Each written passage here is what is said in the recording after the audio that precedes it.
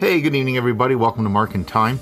Tonight on the bench, I have a circa 1950 Imperial watch, 41 jewel Imperial watch that I just started the service on. I basically took just a movement out of the case, and I've been noticing on some of these vintage watches of around this time that on one side, so here's the movement here, on the side that is in the case back, it's beautifully polished. Now this watch has got lots of problems. I got my work cut out ahead of me.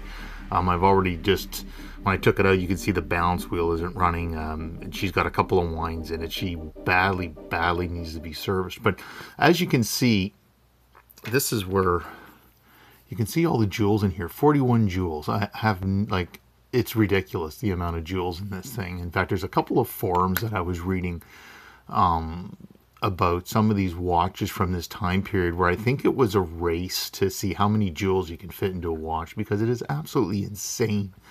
But what I want to show you, this is the interesting part. Okay, now it's quite understandable. I'm just going to take this out of my vise here for a second. So this is the side that's in the case back, and it's really beautiful, even not even being serviced yet. I mean, I still have to clean all the parts. I got to dismantle it and then clean all the parts and everything. Absolutely gorgeous. Now, hold on to your seats here. When I turn this over,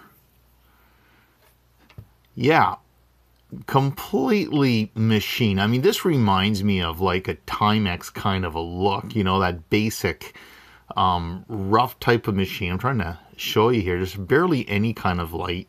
Now, obviously, this side is under the dial, so you would never see this. This is all hidden underneath the dial, of course, and it's a beautiful dial. It's actually it's a beautiful watch. I'm really excited about having this finished and working, because it is a beautiful watch. But the part that I find really interesting is, so you have this here, all machined. Some of the parts have been removed already. I have taken like some of the pieces out that would just fall out really easily on its own. So I've taken it out, and so here you see this kind of a rough machine-like movement where it's like, yeah, this is just the meat and potatoes to get you going through the day, to keep this watch running. And then you turn it over, and voila, you got the gorgeous, beautiful jewels and polished stainless steel. It's all beautiful and everything. But this is my question that I find really interesting, is this is not an easy watch to get into. So who would actually see this part except for your jeweler back then, right? Your watchmaker that would take it apart and go, yeah, look at how nice and shiny that is. But in actual fact, probably doesn't care, because he services 1,000 of these, so he doesn't mind, right? Or it doesn't really matter to see it. And as you can tell, I'm just going to carefully put this down on my pad here. So I find what's really interesting is the case back. I mean, as you can tell, this is the case back to it. And it's an elegant case back, but there's no glass. Like this is all metal. You're never going to see this. Like, you're just not. And to get this case back off isn't easy. I mean, there's some notches. Like, it's hard to point out, but there's just some little notches here. And I can't see the, people walking around with a little case back removal tool to take these cases off. So the question is, why do they do all this work on these beautiful, well, that's the wrong side, on these beautiful backs on these when no one sees them? Now, I can understand that, like with the pocket watches, or some pocket watches that, it's easy to remove the back.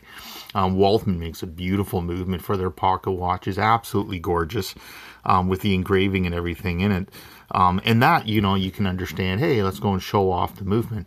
But it always blows my mind, and I've been seeing this, like the more vintage watches I work on, I always thought that this was kind of an interesting little thing, that you open up these watches and you go, oh, this is gorgeous, and then you take the dial off and you're like, okay, that's just a machine. They're pretty basic. But then it kind of makes you wonder, why would they even put all this effort into the detailing on this side when no one is actually going to really take a look at it except your watchmaker? Anyways, just a little bit of food for thought. If you like my if you like this video and you like to see more, please like and subscribe, and catch you in the next one. Thank you.